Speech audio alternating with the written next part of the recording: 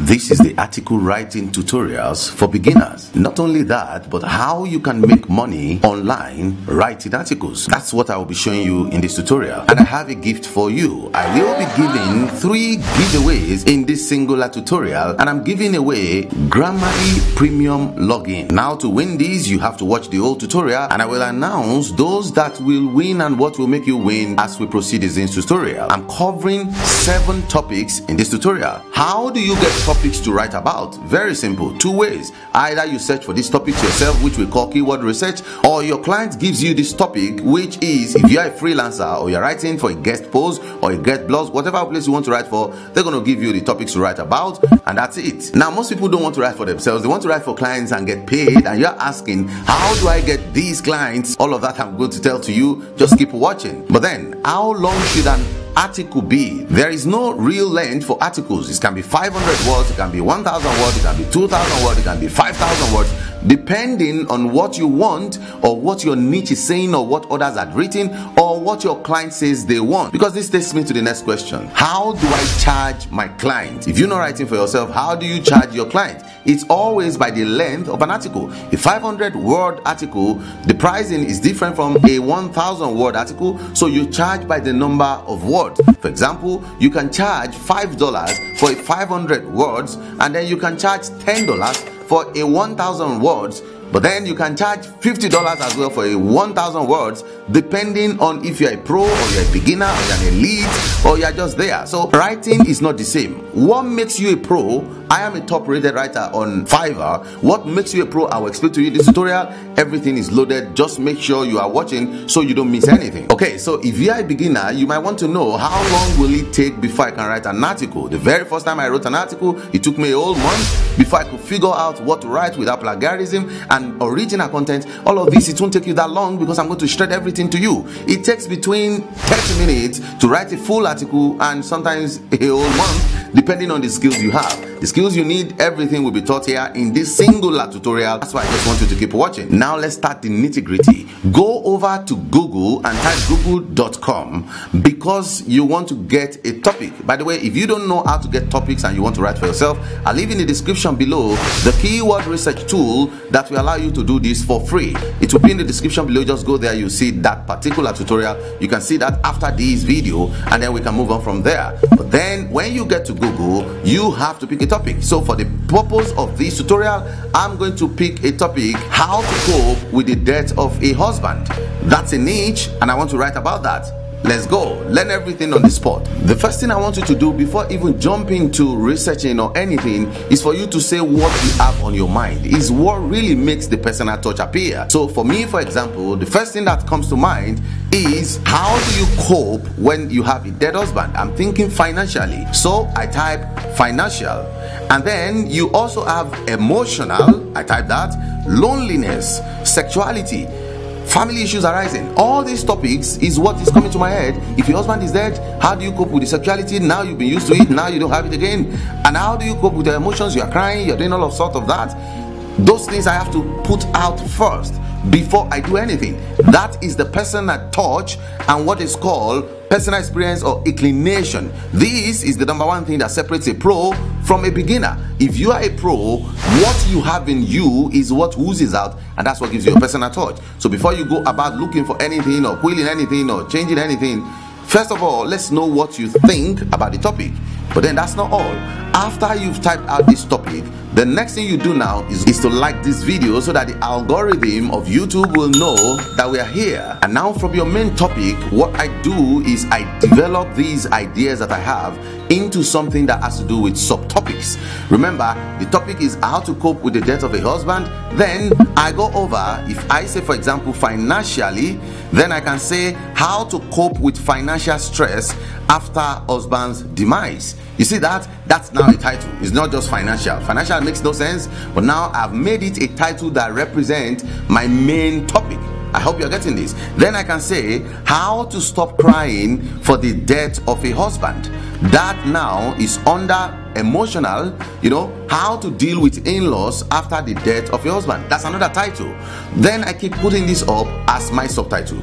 But then look at this. After you have done your own personal touch, you can't just go ahead and write. No, you need to know what Google is ranking on that particular topic. You need to know what they are covering. What your personal touch is to add more to whatever Google is doing, so it can see you as more authority than those that are ranking for it. How do you do this? Let me show it to you. You go over to Google and then you type your main title, which is how to cope. By the way, you can do this with any niche, whatever niche is the same strategy. Then you type your main title, how to cope after the death of your husband. Then you now see titles that pops out of there. Now from the title that pops out, the only thing you have to do now is go through each one, and I always recommend go through 4 to 8 of the first top 10.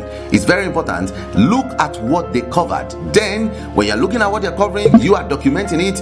If you see, oh, this title is good too, now they're going to be influencing what you think.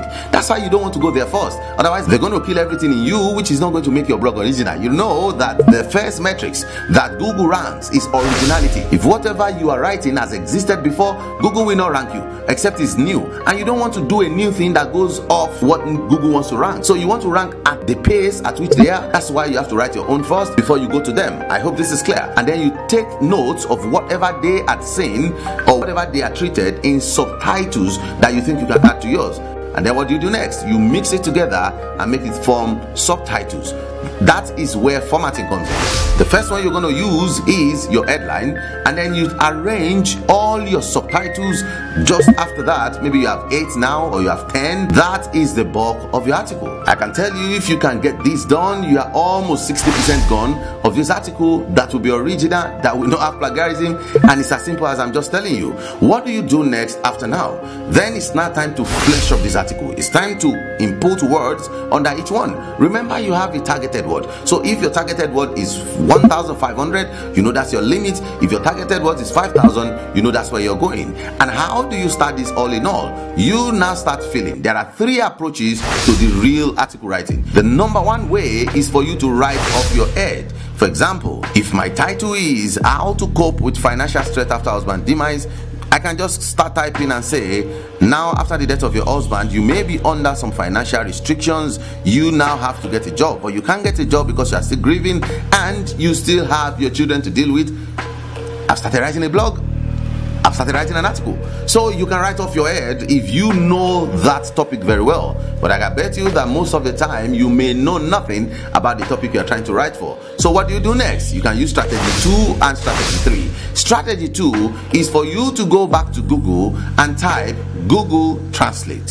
When you get to Google and you type Google Translate, it's going to pop up the normal Google Translate, and then you can take each of your subtitles and put it inside Google Translate. When you put it there, it's going to translate it for you into another language. Most of the time you can use German, you can use Spanish, you can use Italian, depending on the kind of niche you are trying to look for. Who are the people that have interest in love life and are so romantic and emotional? Then you can even use Sweden, you can use India, that kind of thing. When you pop this in, it's going to pop out for you. You copy that and then paste it back on Google. It will bring out search intent from those countries in that word. What do? Change it back to English. Meanwhile, the original root is in that language. Now you can use your browser, Chrome browser, whatever you're using, to change these to English. Everything you see in here will not exist on the English version of Google. Then you can now copy and paste as you arrange individually under all your subtitles. Is this difficult? Absolutely no. When you do this, you have a full-blown article. Now number 3 is almost identical. What you do here is, instead of going to Google Translate, you go over to Google itself in English, type the same thing, all these words you've seen, you would pick part of it. Please ensure you don't pick from one website. Pick from 6, 7, 8 websites. A bit here, a bit here, a bit here, a bit here. That's what you go through, and then you attach them together to form your own article, which to Google will be original because you are bringing from different places. If you go over to one page, or you go to 2 or 3 pages and then you bring what's there, Google will recognize that as something that has existed. It will not rank that article or see it as an original content. Fair enough. But if you get it directly from English, if you use it that way, that is what we call plagiarism, which I'm going to get to in a minute. that will also hamper Google from seeing it, because Google sees it as something you have copied from somewhere else. So what do? You go over to quillboat.com, and those things you have compiled from Google that you have seen from these articles, you pick them up from there and then paste it on Quillboat. Quillboat allows you for free to use 700 words per time you squill, but then if you want the premium version, you can do that and do 10,000 words once, which is cool as well. And it's also cheap. I'll also get to how to get these tools for free and for cheap. And then you go over there and quill it. It's going to change it for you. We have standard, we have fluency, we have creative, we have different forms you can try out. And when you think this is good for you, you copy it and paste, and now you have a full-blown article. Like this video if you are getting value from this. If you're enjoying it, like the video to support me. But then all of this is good and smooth, but I have to tell you the truth. There is almost 100% chance that these articles you've written will have plagiarism.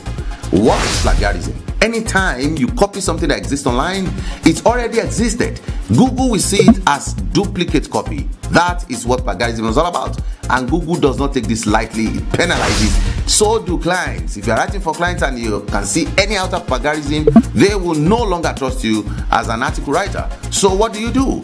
Before you go ahead to submit any article or post any blog post, make sure you check for the plagiarism. Now you might be wondering, how do I check this? Let me recommend for you 3 tools that can do this for you easy. Number 1 is copyscape.com. It will help you check plagiarism and actually highlight those parts that are plagiarized. We also have quitext.com, also does the same thing, and then we have grammarly.com. Now Grammarly.com belongs to Google, which is what I recommend, because if Google is the police and it's also the thief, which one is better? If the police tells you go, then you are certain the thief will not catch you, and if the thief says stay, you already know what I mean. So Grammarly is what I use myself personally. It has never failed, and that's what Google uses as well, even to check for their own plagiarism. Now to the giveaway. I promised in the beginning of this tutorial that I'm going to give 3 people the Grammarly premium login. It's time to give that. All you have to do is go to the description below. You see a link for sign up for Grammarly. Use that link and sign up for Grammarly, and you will be on the run to win these. 2 people are going to win these. All for you to do is for you to sign up using that link for free, and then you will be in the road for winning these. Now, if you want to access these tools on a cheap, something that you can buy on your own, if you want that, either Quillboat or you're talking of Grammarly or any other tool, let me show you the website you can get that from for cheap. And I mean more than 50-75% discount. Go to 247cashdollars.com. When you get to 247cashdollars, you can see all the tools they have there. For $5, you can get any tool here, and then you can purchase this there. I hope that's fair enough. Now, I will not forgive myself if I don't tell you these 2 things about article writing. Number 1 is what separates a pro from a beginner. 3 things separates them, and I'm going to tell you the 3. If you want to be a pro, this is what you should put in mind. Number 1 is the instinct and the flair. Remember, when we have to write this article, what makes our content original content is the fact that we can think and type what we assume or what we think people will have interest in. That's the first thing. So if you want to be a pro, you need to be able to ascertain and evaluate things, which buttresses back to knowledge. If you are not knowledgeable enough, or you don't have instinct, or you don't have the flair, it's going to be difficult because you only rely on what other people had written. Even if you rewrite these articles, it will not have plagiarism, but it will not be original content. So you are still under the danger of not being a pro. Make sure you are reading a lot of books, either the ones you need or not, so that your brain can really implode and explore the varieties that exist everywhere in the world. Number 2 is what we call the deep research. A lot of people, when they want to write articles just by what I just showed, we just go over to Google or translate, and the first thing they see, they pull out, and the first topic that covers all their topics, they just spill it, and then they say they have an article. It's not going to be original. That is just waste of time. But then for people who are pros, they take time to deep research about every topic. That's why we charge more. I'm a top-rated writer on Fiverr, and I understand that what I do is always deep research. So when I have a title, I can research for 2 days before I start writing, so that I will have enough knowledge about topics, and then I can go in depth to cover even things that have not been covered in that niche before. So if you want to be a pro, put it to yourself to do deep research. Research and research every line of keywords, every every line of subtopics. You have to research and research until you know you have covered all. That's what makes a pro. Number 3 is what I call patience and productivity. You won't be a pro if you are not writing with speed. You will not also be a pro if you have no patience. A lot of people just want to get overdone with whatever they are writing. They don't look at it again. That's why their tenses are bad. They now need to give proofreaders to read for them. If you are going to be a pro, you don't need a proofreader because you are patient enough to solidly look at the article, check them out one by one, make sure everything is correct, and that's when you become a pro. Now, I won't go if I don't also mention that your grammar needs to be solid. Whatever country you are, I assume you're going to be writing in English. Your English needs to be cool. You have to have the good command of English. Otherwise, you're going to write something that is not readable, and readability is also a ranking factor on Google. So you have to make sure you're writing well, or in whatever language you're writing, you need to make sure that is up as well. Okay, let me show to you where to sell your articles if you have written one for yourself, and how to make money from these articles. Look here and you see this tutorial. I already treated all of that. Click it now and get how to sell your tutorials and how to make money of it. Let's go.